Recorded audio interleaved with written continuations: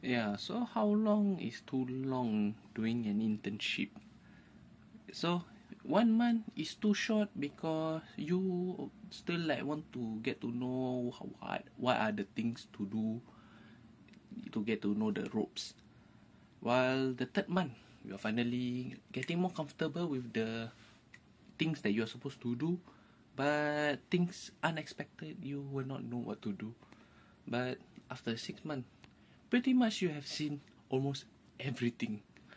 Like things that unexpected came, you will be expecting it. But after you do the 8th month or the 12th month, everything feels like a routine because you have seen everything, you have done almost everything that you can do as an intern. So I believe around 6 months is about the fair ground.